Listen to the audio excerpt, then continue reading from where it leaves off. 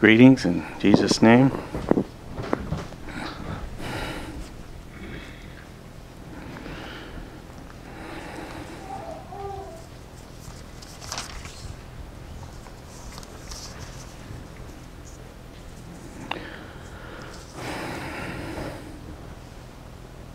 Those songs that we just sang were a real blessing to me. Just found that to be just that song we sang, oh to be like you. I just found that to be my heart cry this morning, and appreciated the opening as well.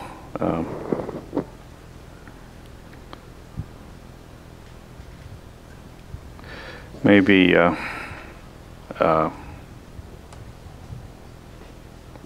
before we go any further, we'll bow our heads to pray. Father in heaven, we come before you this morning again, just asking that you would be with us, that your Spirit would be among us.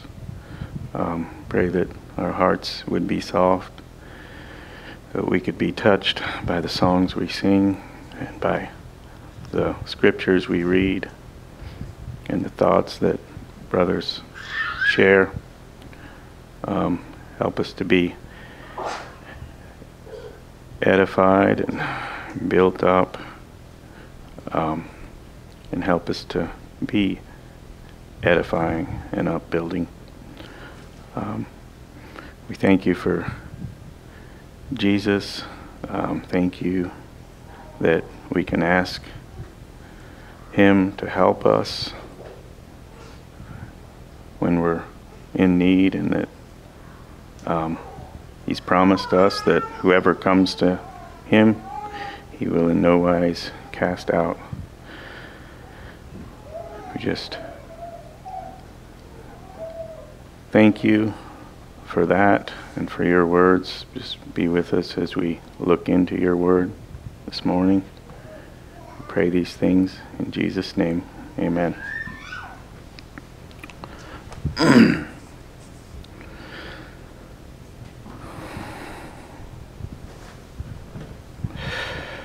All right. Mostly have some scriptures that I want to read and maybe share a few thoughts out of, and kind of the topic that I'm trying to look at with these scriptures is the topic of leadership. I know that Brother Dwayne shared that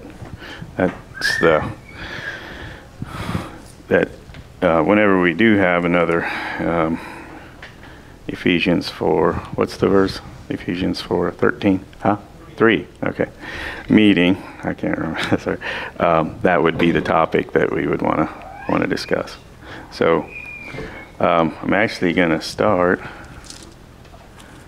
My first verse is in Ephesians.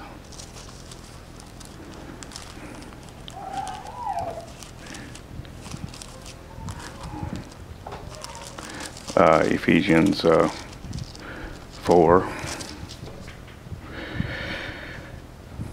Okay. Yeah, I see that. Verse 3 is endeavoring to keep the unity of the Spirit in the bond of peace. But I was going to read Ephesians 4, starting in verse 11 through verse 16. And he himself gave some to be apostles, some prophets, some evangelists, and some pastors and teachers, for the equipping of the saints, for the work of ministry, for the edifying of the body of Christ, till we all come to the unity of the faith and of the knowledge of the Son of God, to a perfect man, to the measure of the stature of the fullness of Christ, that we should no longer be children, tossed to and fro and carried about with every wind of doctrine by the trickery of men, in the cunning craftiness of deceitful plotting. But speaking the truth in love may grow up in all things into him who is the head, Christ, from whom the whole body, joined and knit together by what every joint supplies, according to the effective working by which every part does its share, causes growth of the body for the edifying of itself in love.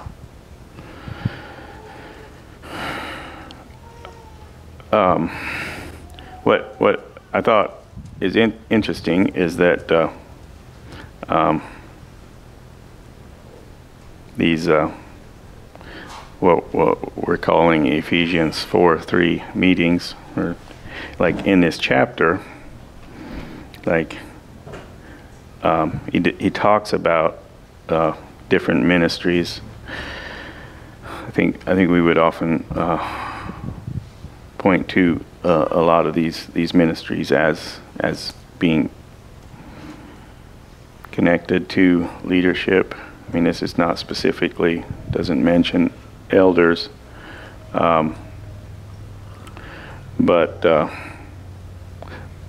these gifts that God gives to His church are for the very purpose of achieving this thing that we're trying to achieve, which is in verse 3 it says, or verse 13 it says, till we all come to the unity of the faith and of the knowledge of the Son of God, to a perfect man, to the measure of the stature of the fullness of Christ.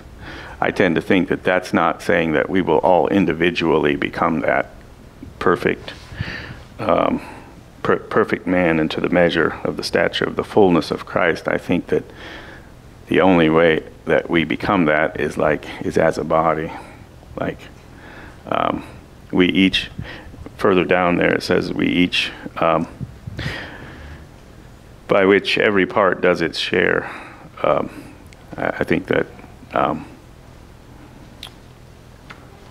together we represent the fullness of Christ much better than anyone can or does individually.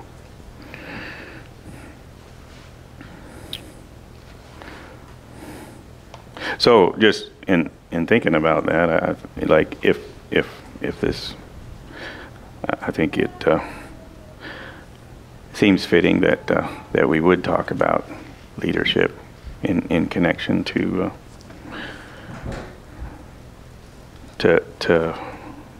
unity.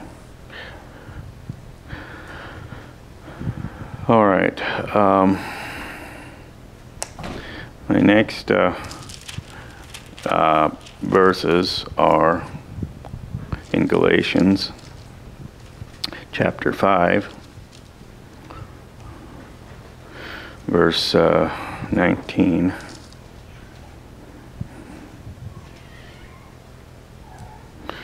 to 20, well, to the end.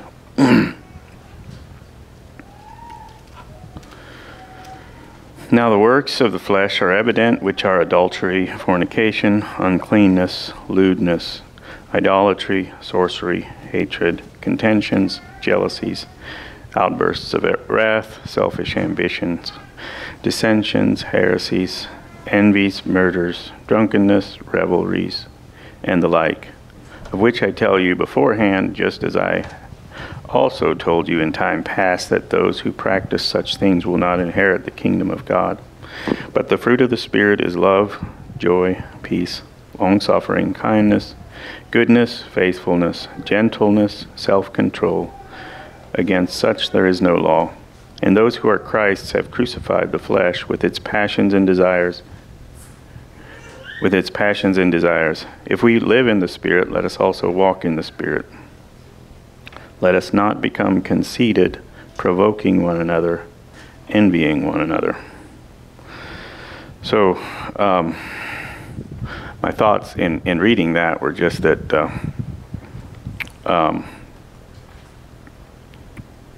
so God gives gifts, and there's the gifts of the Spirit that we read about, the gifts of the Holy Spirit, and these things promote unity. They help us work together in unity. But Satan also has things that he would like to contribute to us, to the church, and these are the works of the flesh, and those things destroy unity.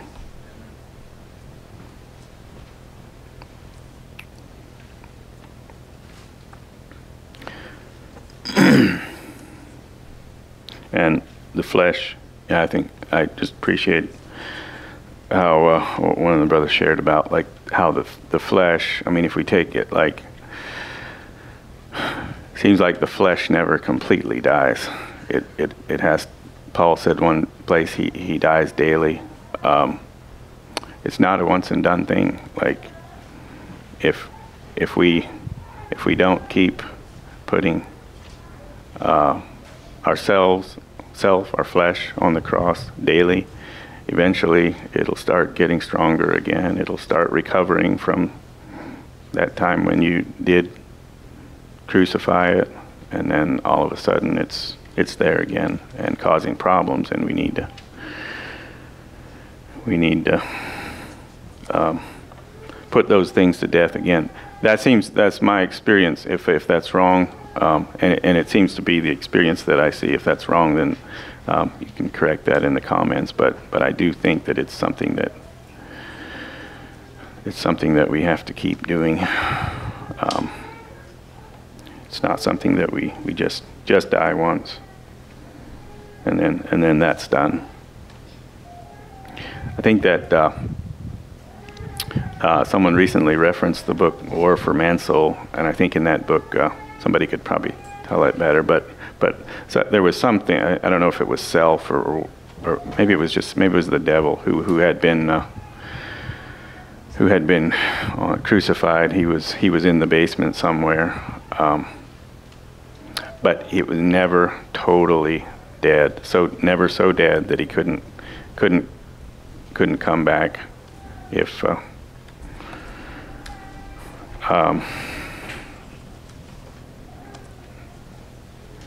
I can't remember the story well enough about what they did daily, like maybe not feeding him, or I'm not sure, keeping him tied up. All right. The next verse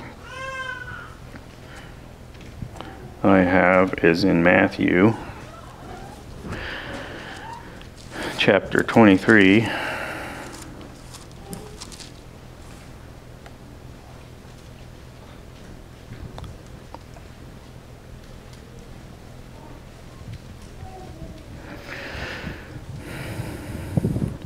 Starting in verse 1.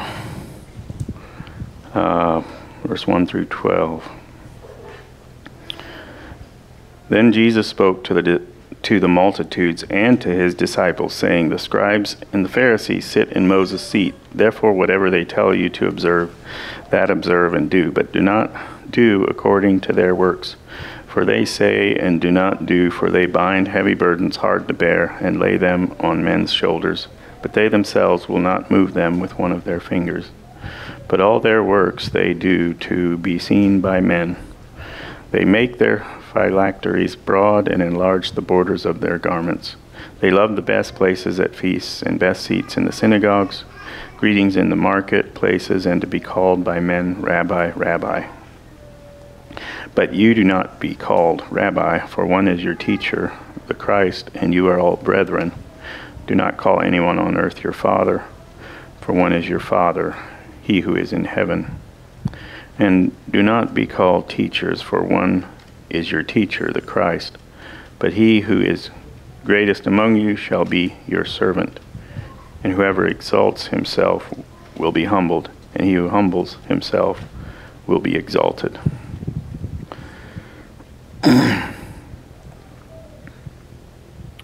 So my thoughts there were just that Jesus taught servant leadership. Jesus taught that, which I think was different to what what the people would have thought of when they thought about the scribes and the Pharisees and the people who were the Jews, who were the leaders of the Jews at that time.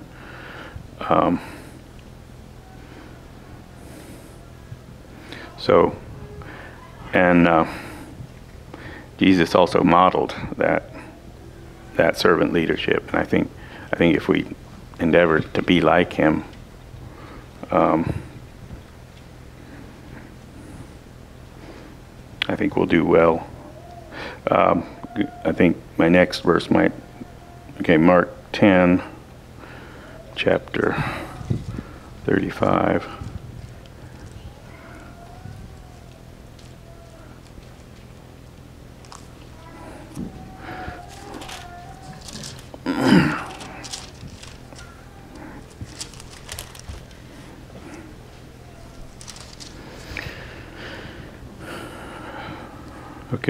From 35 to 45. Then James and John, the sons of Zebedee, came to him, saying, Teacher, we want you to do for us whatever we ask. And he said to them, What do you want me to do for you? They said to him, Grant us that we may sit, one on your right hand and the other on your left, in your glory. But Jesus said to them, You do not know what you ask. Are you able to drink the cup that I drink, and be baptized with the baptism that I am baptized with? They said to him, We are able. So Jesus said to them, You will indeed drink the cup that I drink, and with the baptism I am baptized with you will be baptized. But to sit on my right hand and on my left is not mine to give, but it is for those for whom it is prepared. And when the 10 heard it, they began to be greatly displeased with James and John. But Jesus called them to himself and said to them, You know that those who are considered rulers over the Gentiles lord it over them, and their great ones exercise authority over them. Yet it shall not be so among you. But whoever desires to become great among you shall be your servant, and whoever of you desires to be first shall be slave of all. And then verse 45 is what I wanted to get to. For even the Son of Man did not come to be served, but to serve, and to give his life a ransom for many. So Jesus modeled that. He came to serve. He came to serve us. And he was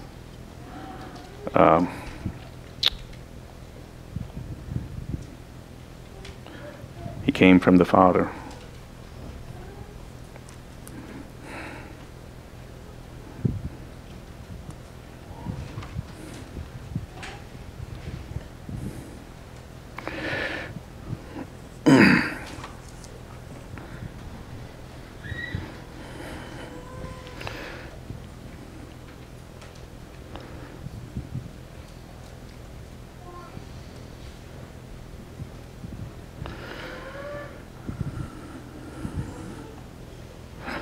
I'm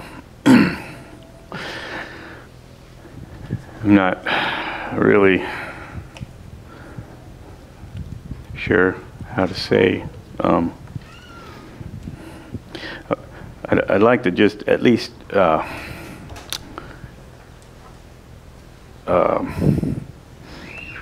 to encourage us to think a little bit about what he might be saying there. I don't know for sure, but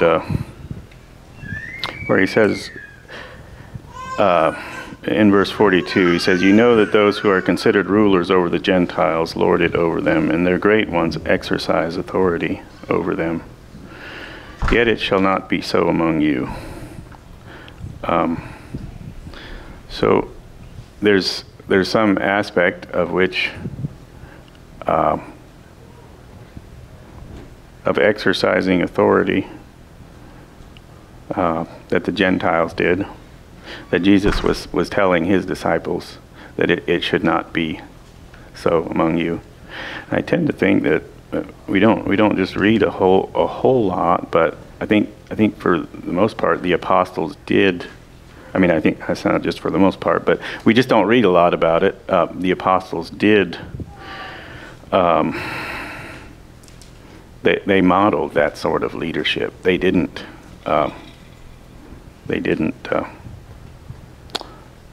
lord it over or exercise authority.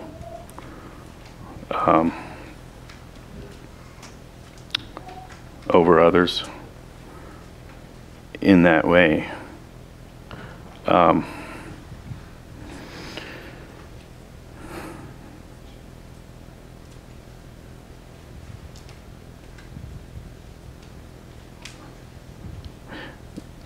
I guess one of the things that I thoughts I had that I was thinking about as I was reading this was recently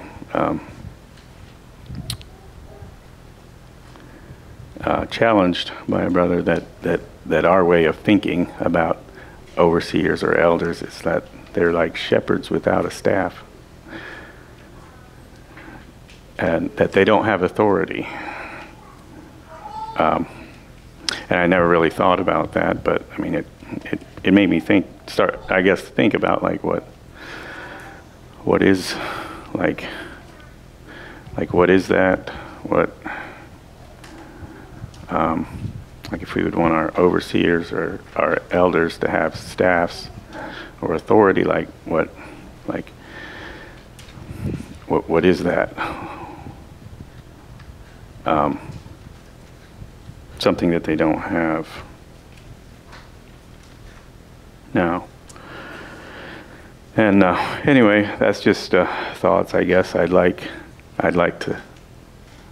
think would be good for people to think about, and maybe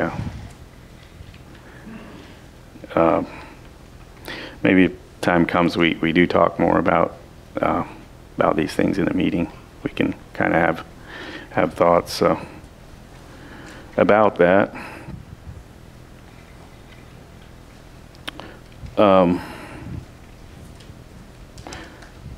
I wrote down here in the psalmist, we read that God has a rod and a staff and they comfort us. I guess the question would be, should our elders or overseers have some sort of a staff? Okay.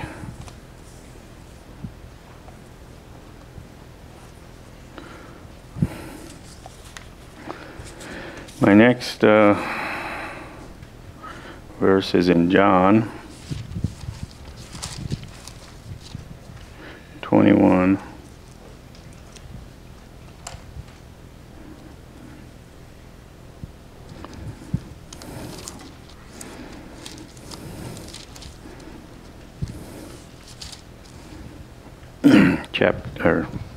John chapter 21, verse 15.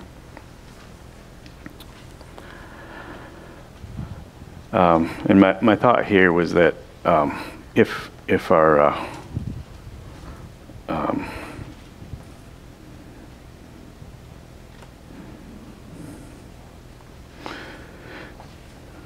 I guess I'd like to suggest that in keeping with what Jesus said about one is our teacher and all you are brethren, that if we're thinking about sheep and shepherds, that we are all sheep, and that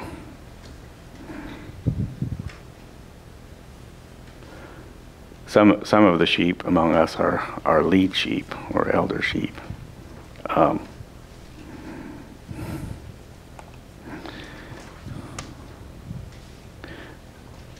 I know that some of Paul's writings talks about elders as shepherding. I don't know if he ever calls them shepherds, but they do shepherding. Maybe it does say shepherds, but I definitely think there's an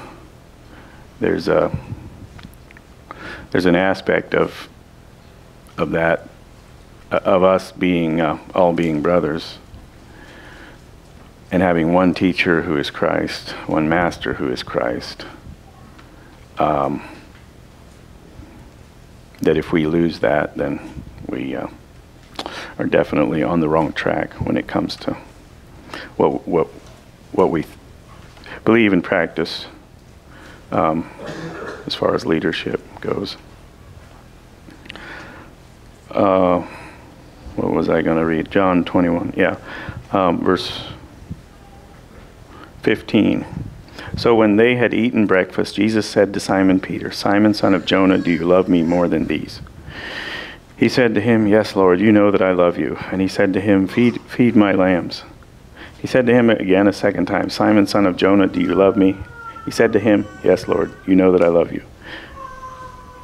He said to him, "Tend my sheep." He said to him the third time, "Simon, son of Jonah, do you love me?" Peter was grieved because he said to him the third time, "Do you love me?" And he said to him, "Lord, you know all things. You know that I love you." Jesus said to him, "Feed my sheep."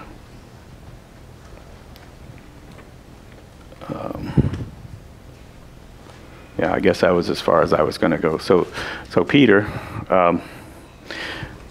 that was a charge that Jesus gave Peter, was to feed his sheep,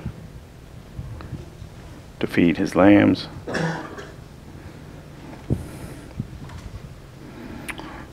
And just tend my sheep. I would think so. So how would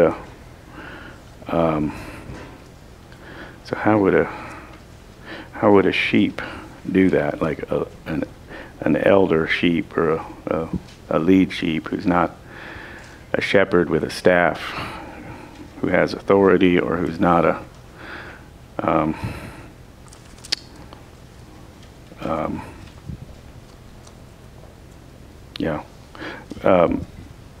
want to go. The next verse I want to read is in 1 Peter 5, and I think this would have some answer to that. I think for me, 1 Peter 5, verse 1 to 4. The elders who are among you, I exhort.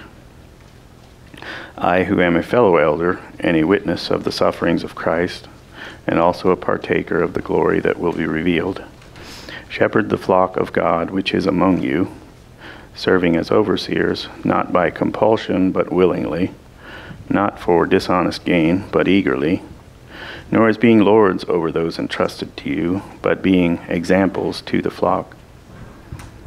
And when the chief shepherd appears, you will receive the crown of glory that does not fade away. I guess that was all I was going to read. So, Peter here says, tells them to lead by example. Elders are to lead by example, and I would argue they do lead by example.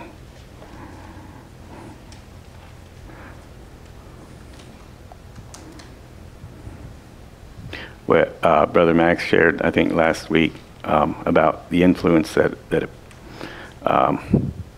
you have over people around you, and other people have influence over you, around you, and specifically shared about how in a home as a parent, you can influence like your attitude, whether, or I don't remember if attitude was the right word, but you can set the tone for your children, your wife, your house. If you're grouchy, that kind of spreads to everyone else. And I think, as fathers, as husbands, like that's the reason for that is that they're looking to you for direction, for cues, for what way to go. And if that's the direction, the cues, if that's what you're giving, and that's what they're taking. And I think in the same way, people that we look up to in the church, that we're looking to for directions, or we look to certain people for examples, and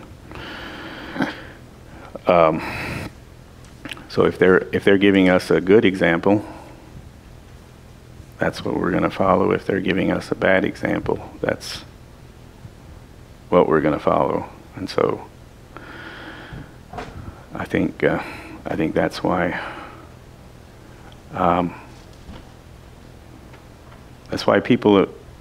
as fathers, you're responsible for your home, and why elders will have accountability for the people that they're overseeing, because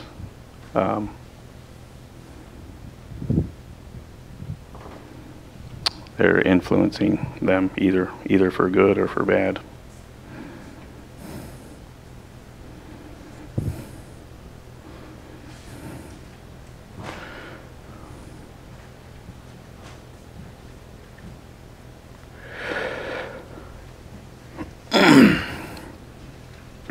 So my next verse is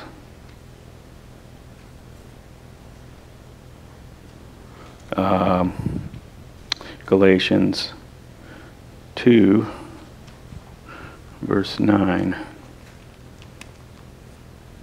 Oops.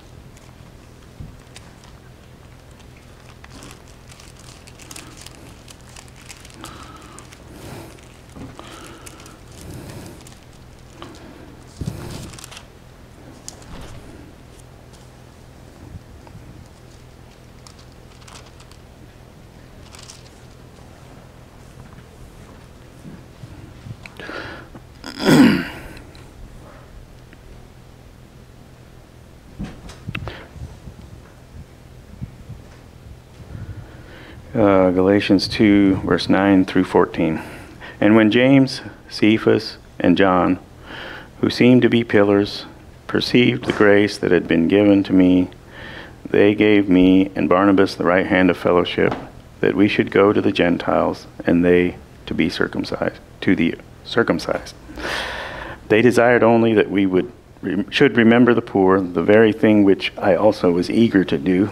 Now when Peter had come to Antioch, I withstood him to his face, because he was to be blamed. For before certain men came from James, he would eat with the Gentiles, but when they came, he withdrew and separated himself, fearing those who were of the circumcision. And the rest of the Jews also played the hypocrite with him, so that even Barnabas was carried away with their hypocrisy. But when I saw that they were not straightforward about the truth of the gospel, I said to Peter before them all, if you, being a Jew, live in the manner of Gentiles and not as the Jews, why do you compel Gentiles to live as Jews? I think that was as far as I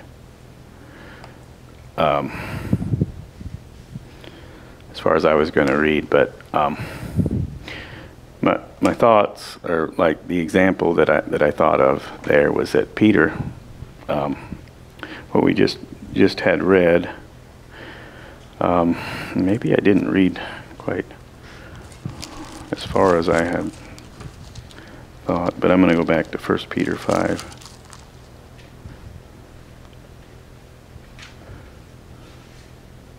Maybe I should have read verse 5. Likewise, in 1 Peter 5, likewise, you younger people, submit yourselves to your elders. Yes, all of you be submissive to one another and be clothed with humility, for God resists the proud, but gives grace to the humble. Anyway, and also they're just thinking about like what Peter had said, not as being lords over, but being examples. Like Peter had the opportunity here to walk the walk. I mean, here he could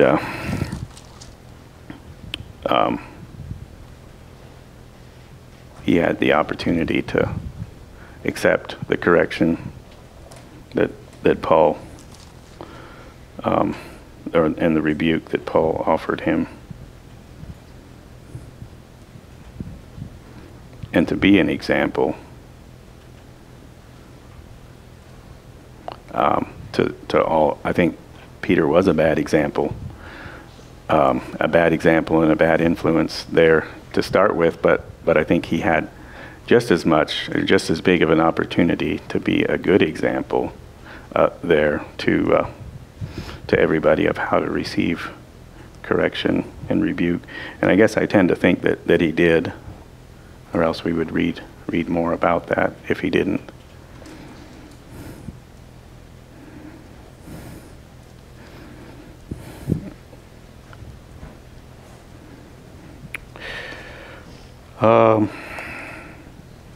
Third John. Thought I'd just read one example of a bad, just that we read about, like, of a bad elder or a bad leader. I don't know if he says for sure what he was specifically. 3 John verse 9 through 12.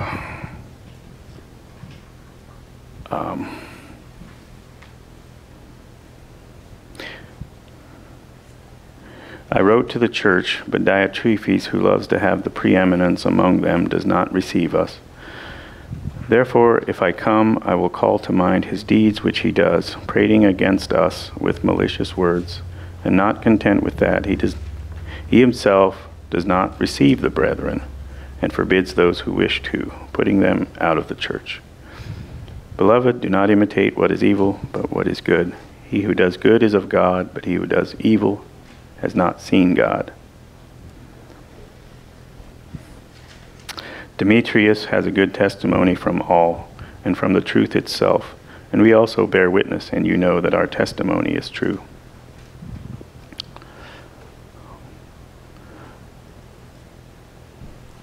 I think I'm just going to go. I had a couple more references that I'm just going to read. I don't have a lot to say about them, I think. But they're the scriptures that we think about, that when we think about qualifications for leaders, for elders, and deacons. 1 Timothy 3, 1 to 13.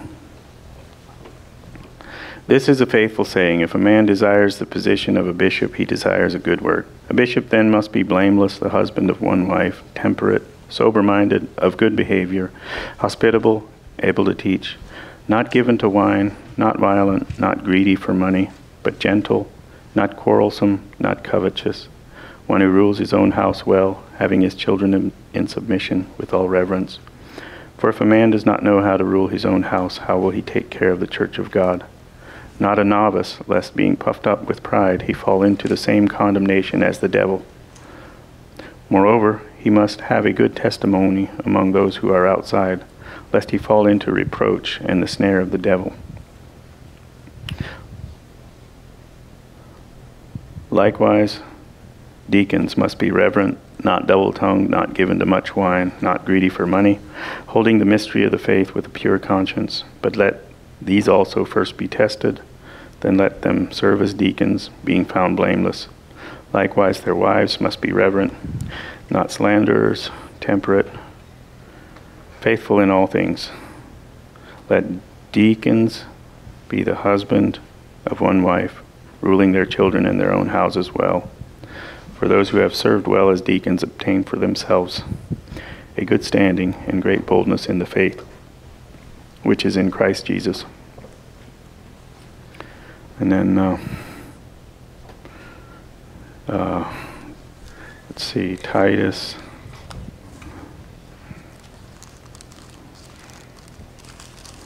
Titus 1. Verse 5 through 9. For this reason I left you in Crete, that you should set in order the things that are lacking, and appoint elders in every city as I commanded you. If a man is blameless, the husband of one wife, having faithful children, not accused of dissipation or insubordination.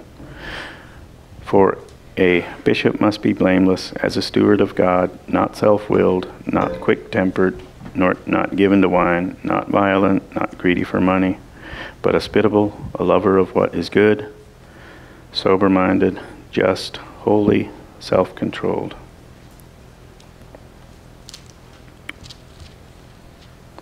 Holding fast the faithful word as he has been taught, that he may be able by sound doctrine both to exhort and convict those who contradict. And then I wanted to close with reading a scripture that has already been read by Compa in James chapter 3, starting in verse 13. Who is wise and understanding among you? Let him show by good conduct that his works are done in the meekness of wisdom. But if you have bitter envy and self-seeking in your hearts, do not boast and lie against the truth. This wisdom does not descend from above, but is earthly, sensual, demonic. For where envy and self-seeking exist, confusion and every evil thing are there. But the wisdom that is from above is first pure, then peaceable, gentle, willing to yield, full of mercy and good fruits, without partiality and without hypocrisy. Now the fruit of righteousness is sown in peace by those who make peace. And with that, I'm going to stop and just open it up for any comments or thoughts or corrections you might have. Thank you, Brother Norman. I found that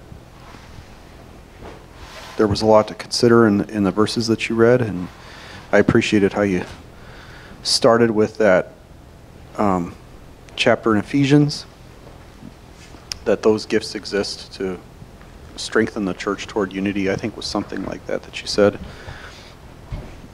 Anyway, I just had a few thoughts, and I want to keep thinking about it. Not like.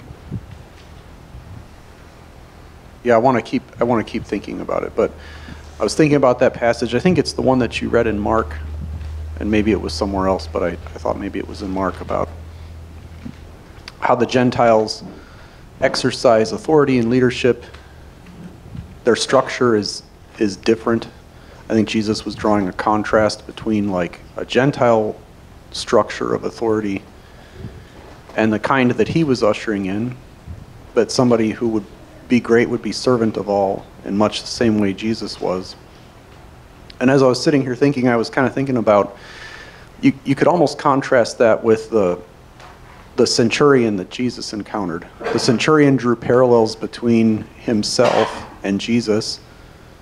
You know, we're both men of authority. The centurion recognized that. The centurion was talking about how he gives orders and people do his bidding. And in the same way, you know, Jesus had authority. But there was a difference. You know, the centurion wasn't washing the feet of his soldiers. But Jesus was washing the feet of his disciples. He was giving them teaching. He was spending intimate time with them, while the position of a centurion would be removed. He would be, I guess I don't know what it was like, you know, in a Roman army, but at least, you know, in the United States Army, officers and men of rank, they're not just on real familiar terms with the common soldier. And I think that would be a big difference, a big contrast, that Jesus was interested in trying to help them fix their problems. He was interested in serving them. He fed them at different times.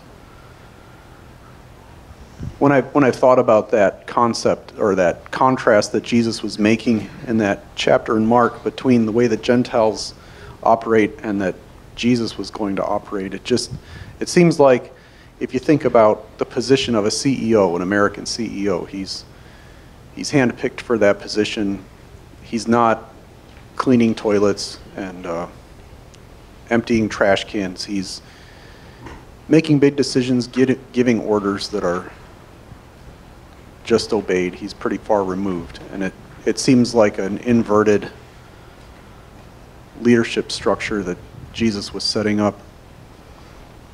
The only other thing I wanted to say was I wondered, Norman, whether you were advocating for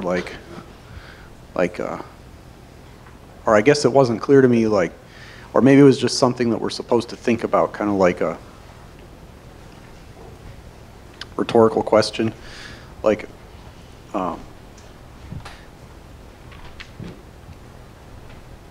a shepherd with a staff versus a shepherd not with a staff. If the idea is that a shepherd ought to have a staff, like somebody who's a lead sheep among the sheep, maybe you would have used that term, or if that's not a tool that he's supposed to have. I don't know. I want to keep thinking about that too. Yeah, I had the idea that came to me was that just an idea that he has a staff, but the staff is not for him to use on the sheep, but he does use it on serpents and wolves to protect the sheep. If I don't know if that follows in the allegory. That was the idea that I had. I really liked the phrase though. I guess the distinction I try to draw out, not that even though Jesus was meek and washing feet, maybe this is just what Max finished saying, he had instructions that were supposed to be followed. He didn't go around beating people up that didn't listen to him.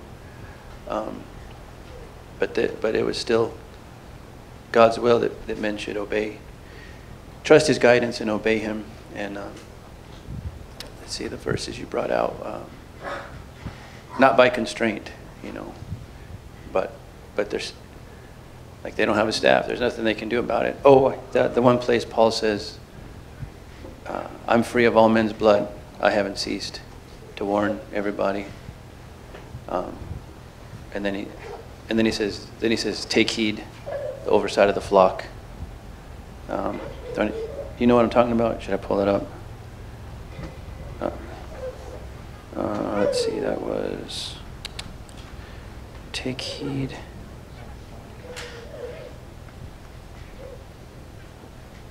I think that was wolves. Yeah. No. Oh, sorry. Okay. Yeah, that's it. So first he says,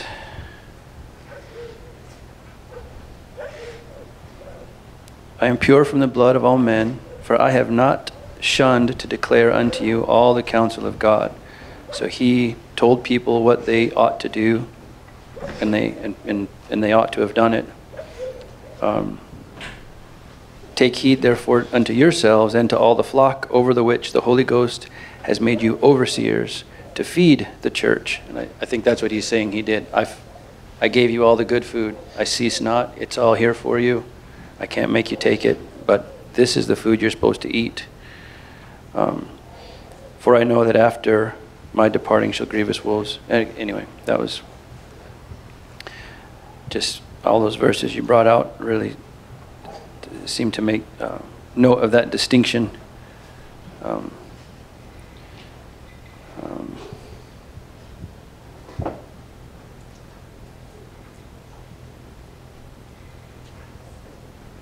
Anyway, that was what I thought about the staff, figurative of the staff.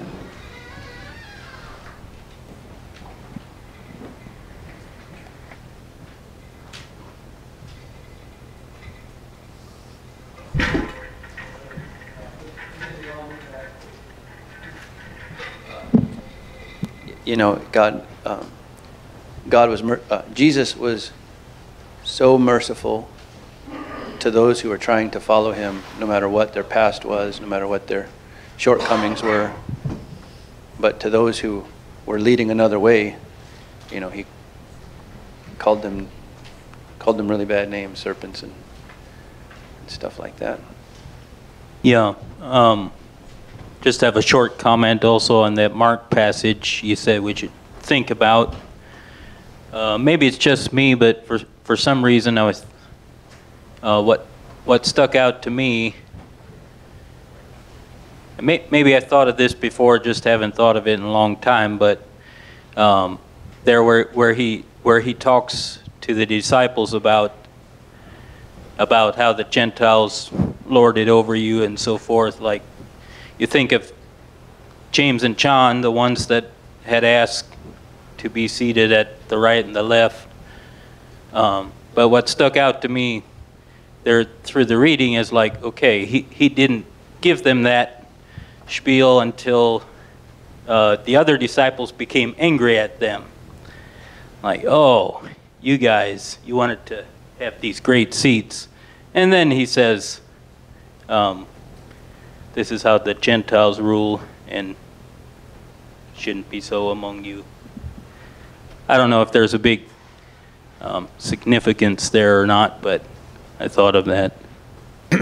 Yeah, Norman, you gave us many things to think about that I want to do more thinking on.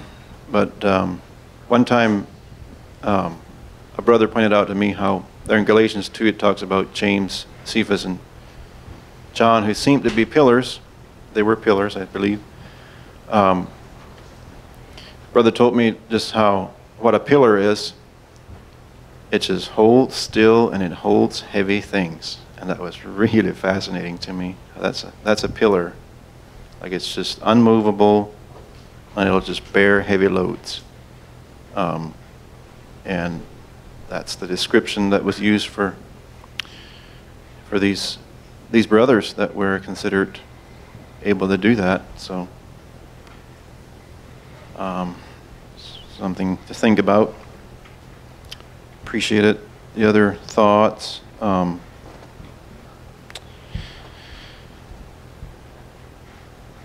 Yeah, I thought I had a few thoughts. Maybe they were mostly covered by Max and Buddy. That thought of a shepherd with a staff versus not a staff. Just seems like we get the very visual example of the Gentiles and how they rule, and we can see those things for what they are. Maybe most of what we're called to do is steer away from that. And I don't know in eldership, leadership, I've heard different models and different approaches, and I can't just fault one, but I do think, like, whether a leading sheep has a staff or not, if he does have one, it can't be had in, like, Galatians 5 attitudes, spirits and bad things like that, works of the flesh. And it also can't be had in,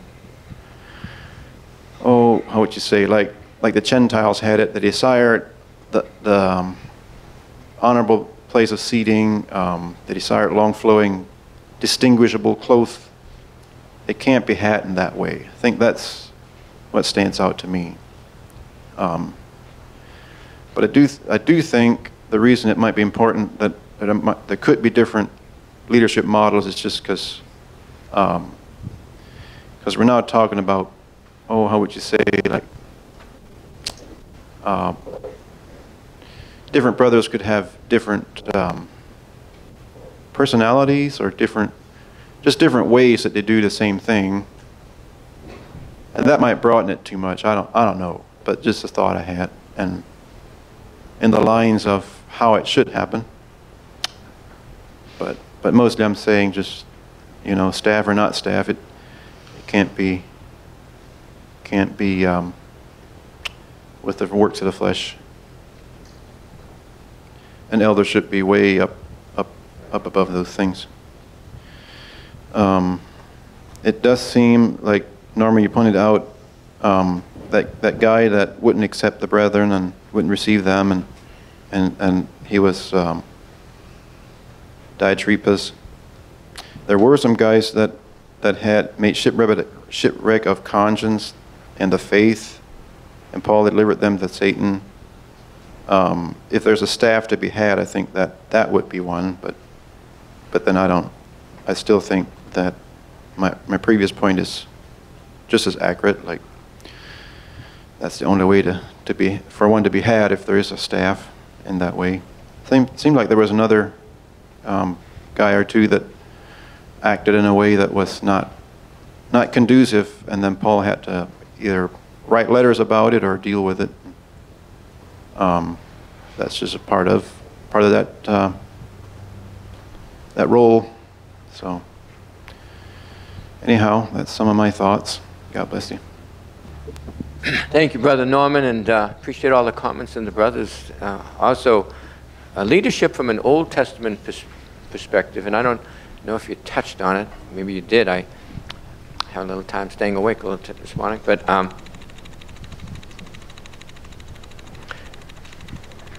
a couple of verses from the Old Testament would be, "For the eyes of the Lord move to and fro throughout the earth to see whose heart is completely his. To whom shall I look?" Those, Isaiah, those who have a humble and contrite heart and tremble at my word.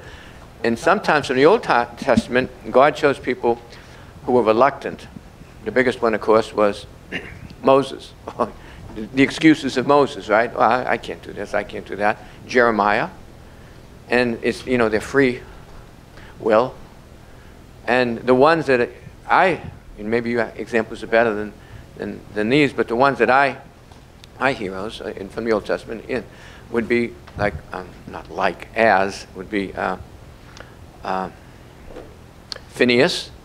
Phineas, when he saw the Midianites, rather Baal Peor, when they were committing fornication, he just got a spear and shoved them when they were embracing, and the Lord just stopped the plague, and he says, "I'll make a perpetual covenant with that man." Phineas, he was jealous for God with a jealousy. Phineas, that man was just so strong, and also David. David was a man after God's own heart. That was obvious, and of course Caleb, because Caleb, it says, when the spies, he followed the Lord. Was it wholly, fully? That's the desire that, from the Old Testament perspective, those people had it. Should be our heroes, at least my heroes for that. And there's plenty of women in there too. We didn't talk about women, but there's Deborah and Phoebe, and there's plenty of women to be admired and things like that. But yeah, leadership is something, and the main qualification, of course, is if anyone wants to be an elder or a deacon, if they have desire, if they have the desire to do it. You can't be forced into it. But anyway, the Lord be magnified. There's this interesting thing about elders in the Old Testament that I think speaks a lot. You had Jerusalem, the city where God was. There was a king there. There was priests. There were sacrifices, and the elders were at the gate. And I think that's really important. Like the elders were at the gate of the city of God, and I think the same way today, like elders, those that are able to help those outside, come into the kingdom. I just had a quick comment on I think I was part of that conversation regarding our form of leadership being like shepherds without staffs. And I had thought about it a little bit later, and I think that brother, he was coming from a perspective that shepherds should have staffs, but I wondered if it was like the rod and the staff was being equated with the rod that a parent has. Like Old Testament says to not spare the rod from your children. And so I was just thinking about the way those that work with sheep, are sheep the type of animals that you can whack them and train them certain ways by whacking them. Like that was kind of the picture I had with how the staff was being used, was you whack the sheep. But I thought there's like a staff can be used in a guiding way, like you just you're putting a movable fence, on one side saying don't go that way. There's gentle ways to use a rod that are not like whacking them. Anyway, so that was just some thoughts I had after that conversation. thought I'd share that. It's not necessarily with or without a staff, but how do you use the staff? Yeah, thank you, Brother Norman.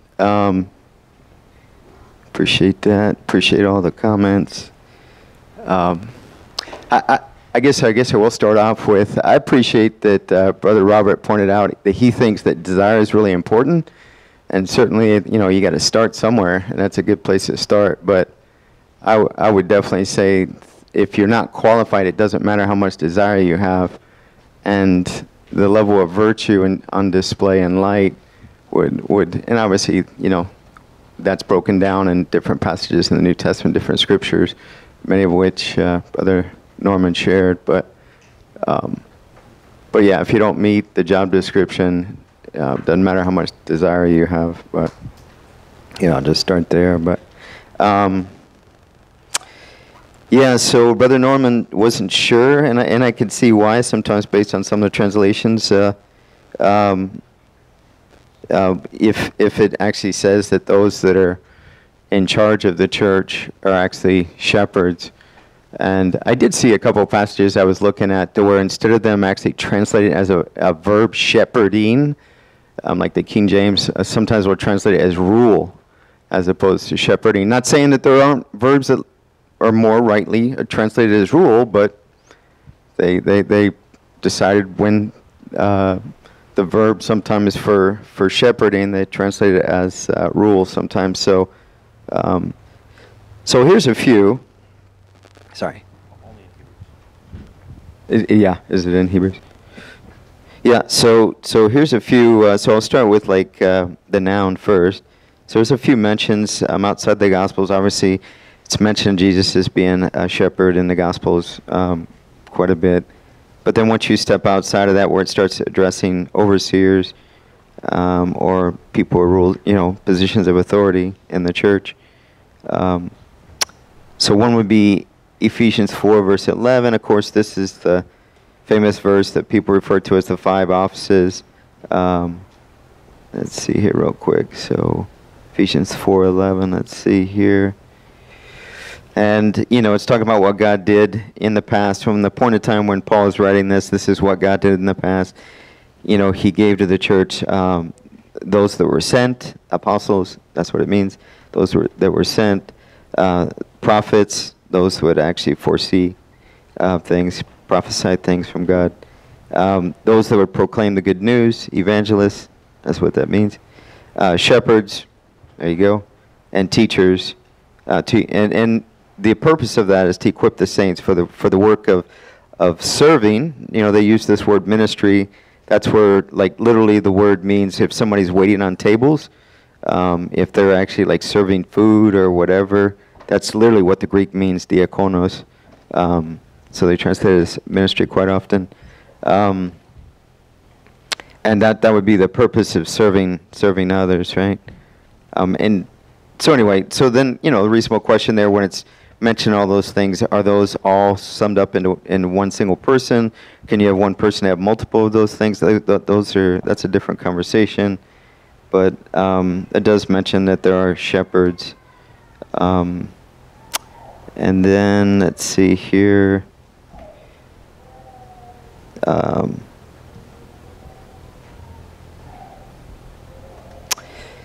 So we're stepping outside of the Gospels, and we get into Acts 20, verse 28.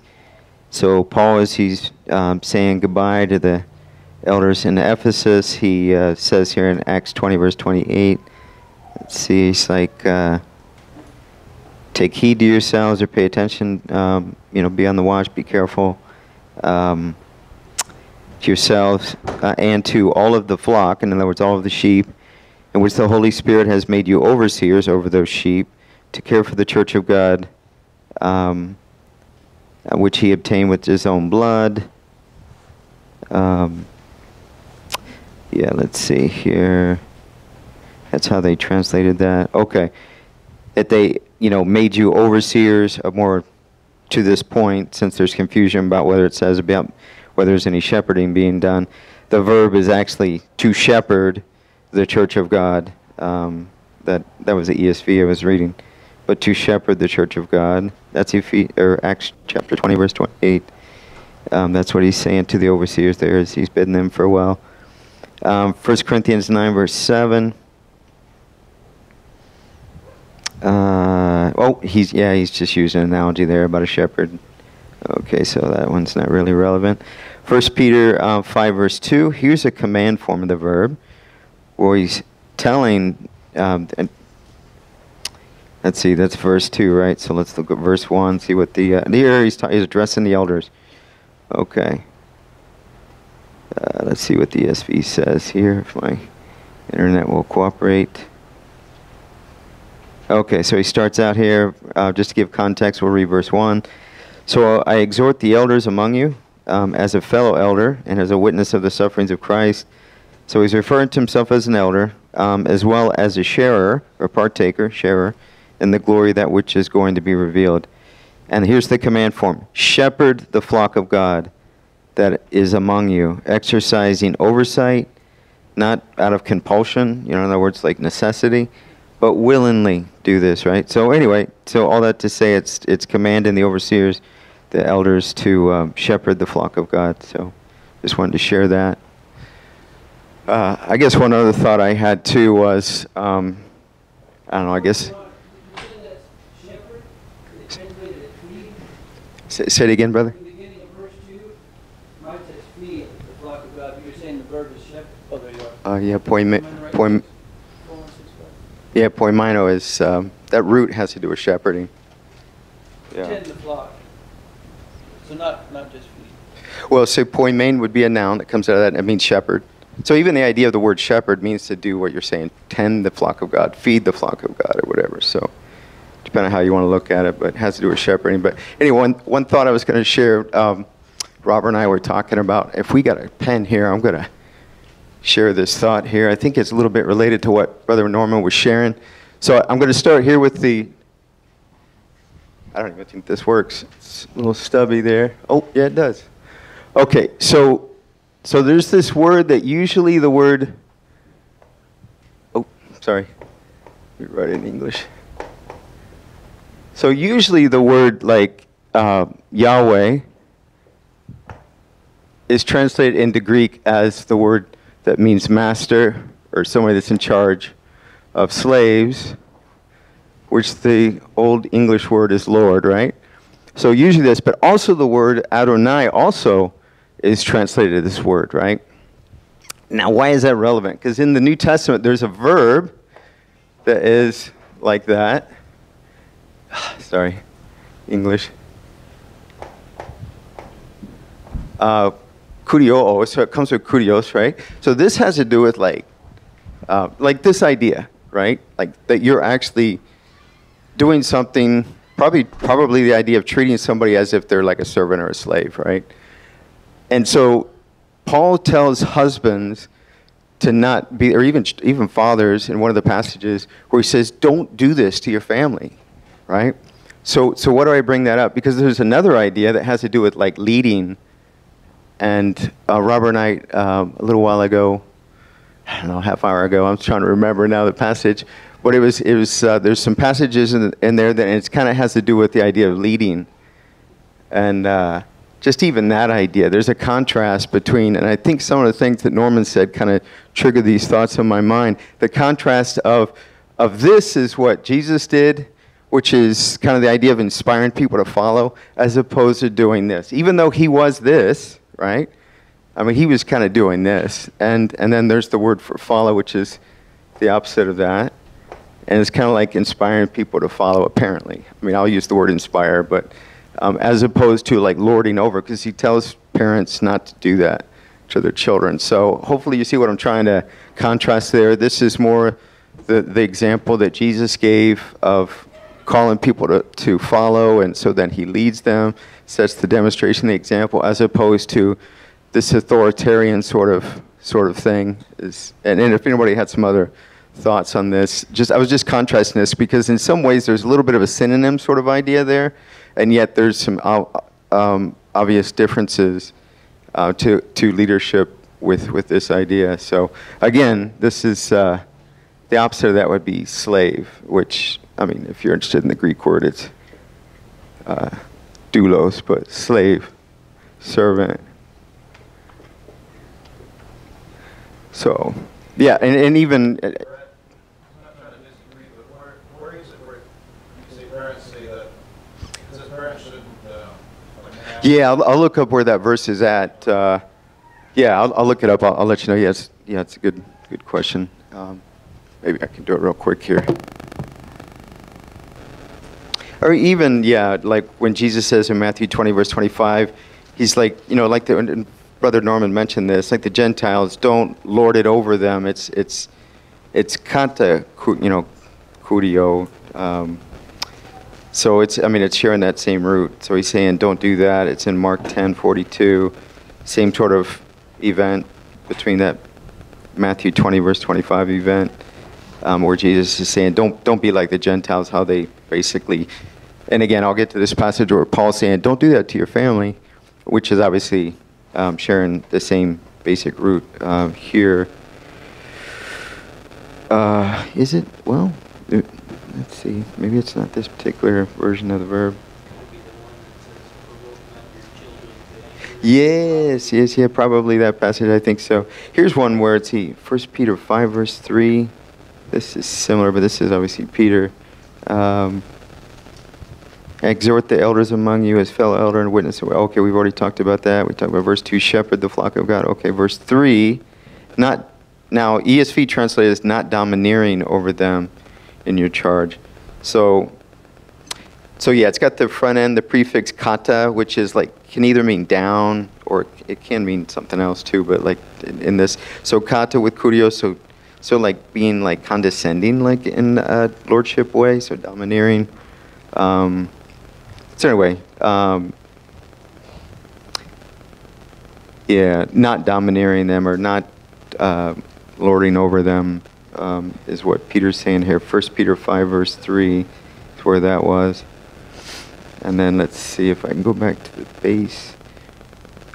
No, I don't think this is, okay. It's probably one of the other versions that share the same root, but here's a couple occurrences. Yeah, where Paul was in 2 Corinthians 1, verse 24. He said, not that we lord it over you, lord it over your faith.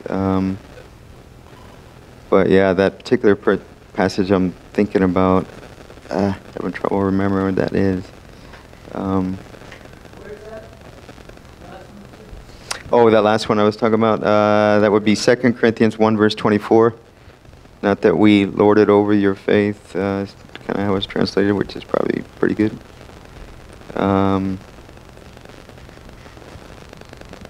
Anyway, let me try it this way. Let's see, let me just page forward here. Here we go. Think of that verb right there. Is that the one? Yeah, I didn't bring it up.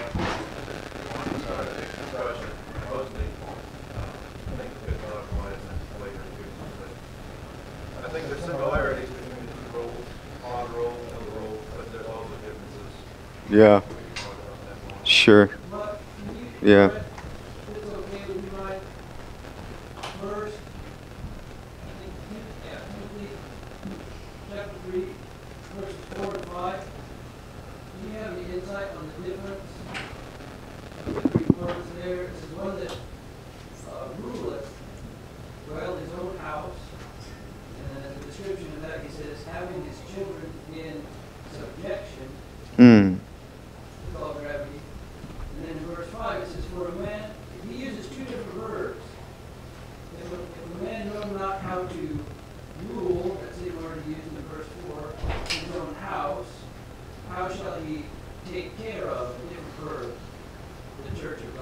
You're right. And elder rules his house, whatever that verb. I mean, that's the key name, but yeah. He does one thing with the church. He does one thing to his house. Included with that is having his children in subjection. Mm-hmm. Which is different from the verb he uses. Different from Yeah. To the church. Yeah. Sometimes like. He doesn't have the church in subjection. Right. Yeah. Sometimes like there's. We probably don't think about this too much when we're just using English. We just learn what stuff means and we use it over and over, don't really think about it.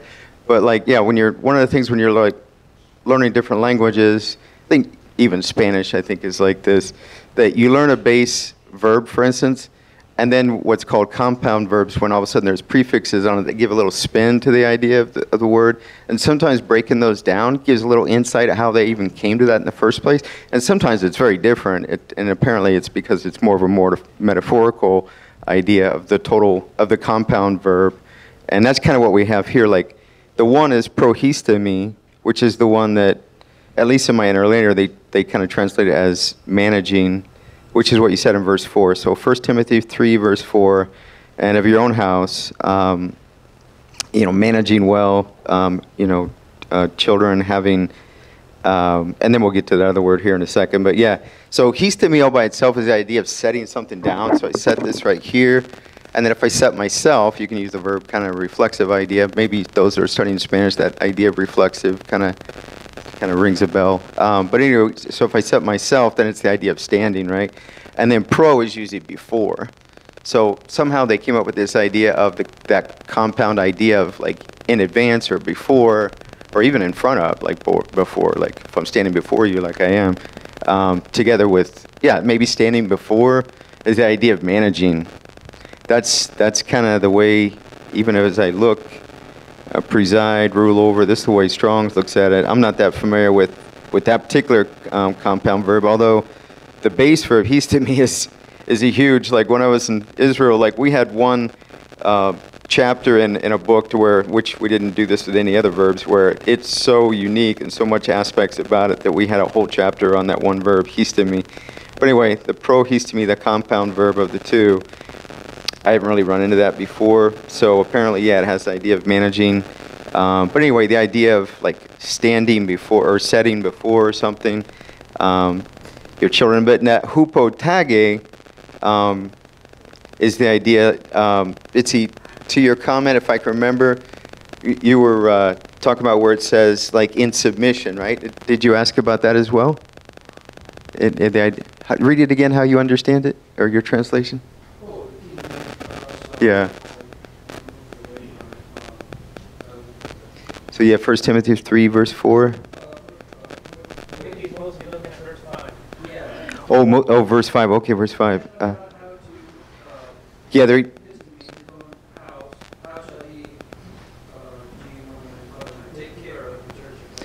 So if he doesn't know how to manage his own house. Okay. Okay, so this verb epimelesetai. So if I say, like, if I don't care about something, I can say melemoi. Like, I don't care about that, right? So it has to do with like whether it matters or not. And then epi kind of intensifies it. So it's like if something doesn't matter, if or you're not caring, or it doesn't matter to you or something, it's probably the idea that he's conveying there. Then how could you possibly? Yeah, so let's see. So if someone is not managing his own household, who it doesn't know how to manage their own household, how would it matter to him, or how could he care for the church of God? Does that make sense, what I'm trying to convey there, those ideas? So let's see, how do they put it in the Strong's? Epimelumai or melomai, is the idea of whether something. It's sort of the base idea of when we say that idiom, we say like, oh, that doesn't matter to me, or this does matter to me. Like, not so much about like caring in the sense of taking care so much, but just more about like whether it's important to you or not, whether it matters to you or not. But then maybe that rolls into the idea of caring as well. So he's saying that, how could the church of God like matter to you, or how could you care for it if you can't even manage your own household? Does that make sense? Yeah. I'm going to choose Abraham because I know that his children are going to keep my commandments. So, harmonize that, bro. What you're saying, I'm missing it. But without this, I'm going to choose Abraham because I know his children are going to keep my commandments. He's going to instruct his children to keep my commandments. So, harmonize it. I know you can.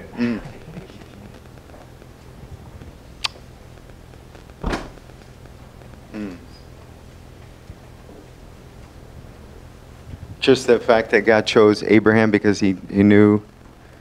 Well, I guess I think it's a little different because that idea is conveying the idea. I don't even remember that. And you're saying that is in Genesis, though? Yeah.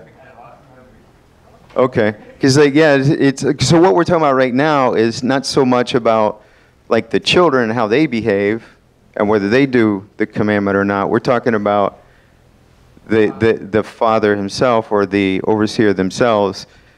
And again, the passage that Buddy pointed out, it's like, how could you manage, if you can't manage your own house, how could it matter to you? How could you care for the church of God as opposed to how the children behave, whether they're going to obey or not? Because that's kind of what you're saying, and that's kind of a little different than, yeah, anyway. Anybody got any questions about that? Oh, hopefully everybody get what I'm trying to say there. So there's these two different ideas, completely, like, in terms of, like, they're spelled very different. Like, ago is this verb right here, and then there's another one, hegumai, which comes from ago. And it's the idea of leading. And it's what Jesus said to his disciples. You know, the opposite of that is follow, right? Lead and follow. And he says, follow me. And obviously, as he's going and they're following him, then he's leading them, right? So, as opposed to this, you know, yeah, he is called Master Lord, but as we pointed out, I mean, Jesus, yeah, in many ways, some ways, he did behave like a master and Lord, and like he was in charge. And sometimes he'd make statements where unapologetically, like, you know, you have one teacher, the Christ, you have one Lord, and stuff like that. But a lot of times, like we said, like he's washing feet and he's doing all these things. And I mean, there's just so many of those parallels with Jesus. Like he was not only the one, like the priest doing the sacrifice, but he was also the lamb that was being sacrificed. So those sort of dualities or whatever, but yeah, I'll see if I can find this particular passage because I didn't really find the one I was thinking of, and I think maybe it is something similar to what you're saying. That I remember seeing that years ago, like don't lord it over your family kind of thing. So I won't comment long. Just to Buddy's question, that word it talks about in Timothy about ruling over your own house. In the Greek, the prostemeni, I'm not sure how you say it, I'm trying to butcher that. It's used as the word rule, but then it talks about usage, I preside, rule over, give attention to, direct, maintain, practice diligently. And then some definitions. I guess it's from two words, pro, which is before, and histemeni, to stand. Properly pre-standing, referring to a preset, well-established character which provides the needed model to direct others, i.e. to positively impact them by example. And then another definition, diligent to take the lead, underlines the effectiveness of influencing people by having a respected reputation, i.e. one built on a solid, quote, track record. This happens, unquote. This happens by setting the example of excellence by living by faith.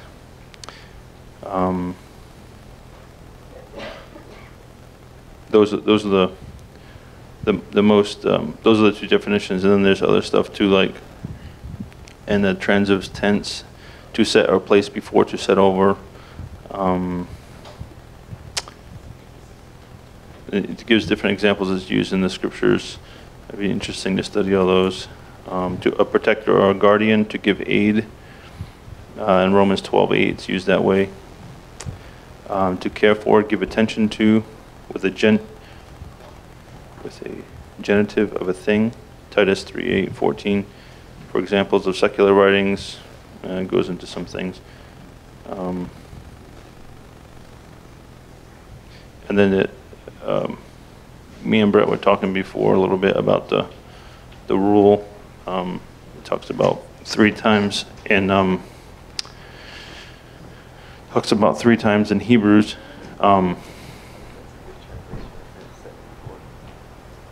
That word rule actually is referring to those who go before you.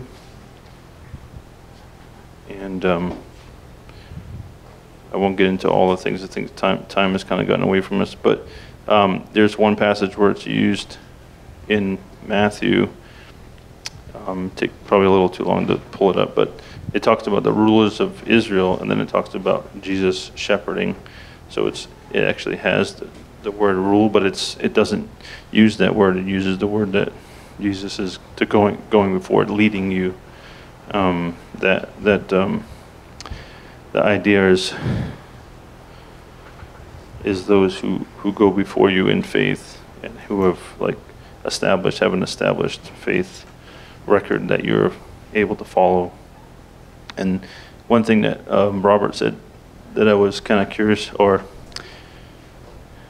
wanted to comment on was, like in the early church, it talked about having a desire to be an overseer or a bishop or whatever. I think that's definitely a good desire, but the model then is not the same model as today. And I'm not implying that everyone here has got that same role, but I think the model of church, quote, leadership, end quote, is got more of a Western authority or a position of influence and power versus in the early church, the elders that would take those roles. They humbled themselves to the lowest among the people, and they would take less money or the same money as the widows would. They basically sacrificed themselves for the caring and for the building and the edifying of the saints. And there's many examples in the first couple centuries where people were thrown in prison or standing a trial for death, and the elders would join themselves in prison or join themselves with them to be martyred, so that the people would not falter or sway in any way. And so they would do those things to strengthen. And I think it's just a much different role than what's common today is the most accomplished businessman or whatever like that. He's often looked to as, oh, this is the guy we want to lead. He should be the most accomplished in God, in faith, in leading out in those ways that are surpassing. And one quick thought I had on authority. It's funny, Jesus says that those in the Gentiles exercise lordship, but when he stood in front of Pilate, he said, you have no authority other than what God has given you. And in Romans 13, he talks about how the Lord sets up worldly authorities, and then he takes them, he sets up who he wants, and he takes it from who he wants and gives it to who he wants. And likewise, it's kind of the similar. I have a thought about what Jesus talked about. Like the authority is, God is his authority, and God's word is authority. And so it doesn't, not to get too deeply into the staff and the elders, but his authority is, his word is authority. So if it's a young child who asks a question or quotes a verse that is fitting for the application, or someone who's transgressing the Lord's command, to come to them and lay out what the Lord has commanded, like that is the authority that stands, regardless of whether the person accepts it or not. Like that's, if the person is a child of God, he's coming to them and saying, the master has given this command, and you're transgressing this, and therefore you're in violation of God and his rule, his church. And that authority stands. But when men want to take authority to themselves, I think that's where they leave that realm of God's ordained authority.